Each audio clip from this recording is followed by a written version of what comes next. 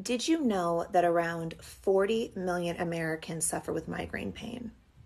This is why I'm so excited to celebrate this Migraine and Headache Awareness Month with Nurtec ODT. For as long as I can remember, I have suffered with migraine, just like so many of you. But ever since I started taking Nurtec ODT as my medication, I have felt a glimmer of hope. If you experience migraine pain, talk to your doctor about Nurtec ODT. It's the only medication that can treat and prevent all in one.